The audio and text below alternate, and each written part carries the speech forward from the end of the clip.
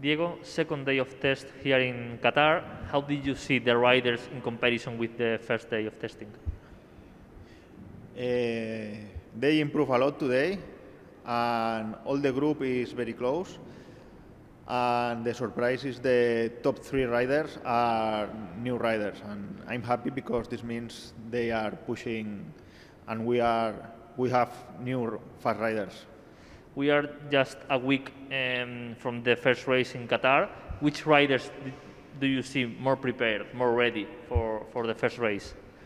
Difficult to know because one thing is one lap or one training, and the race is more difficult because you need more experience for the race. I don't know, but it's all open because always in the race is big group. We have 8, 9 riders in the first group, and every rider can win the race. And today, at the end of the day, you did a practice start. How did you see the riders in that practice start? Because for many of them was the first practice start in the Asia Talent Cup.